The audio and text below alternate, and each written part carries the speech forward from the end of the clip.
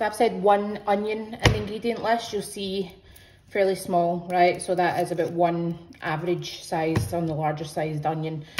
Chop this up and we're going to add that into a big soup pot.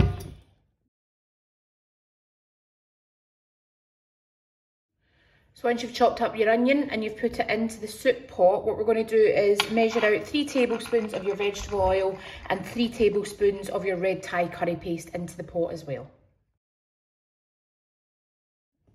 So when you've got your vegetable oil, your red Thai curry paste and your onions in the pot, put the hob on medium heat and just start the onions softening.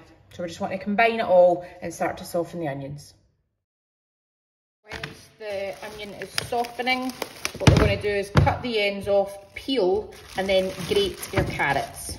So quite involved, but to get the consistency I like, grating is essential for me. If you want to blend your soup up totally smooth, you could probably just chop it into chunks.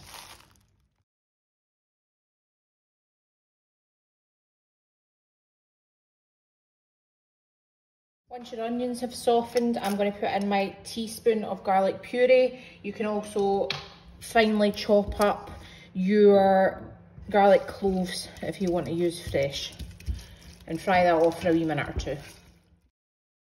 So once you've got your garlic in with your onions and your red Thai and your vegetable oil, what we're going to do is add the next stage before putting it on to simmer. So I want you to add your grated carrot, your 2 stock pots dissolved in your litre of water and your tin of coconut milk.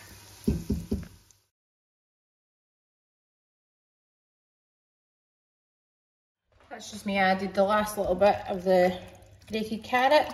So what we're going to do is leave that on a medium heat to simmer for about 40-45 minutes and then we'll come back to it. That's been 40 minutes. I've switched the heat off and your soup should look like that. I'm going to get a hand blender and blend up the soup, and I'm not going to do it totally smooth just because I like there being some texture with this soup, but you can do it to your desired consistency.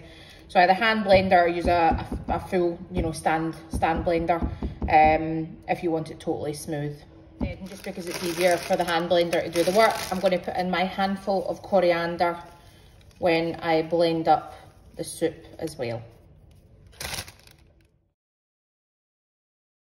And then all you've got left to do is add in your tablespoon of your sugar, your tablespoon of your lime juice, and a tablespoon of your fish sauce.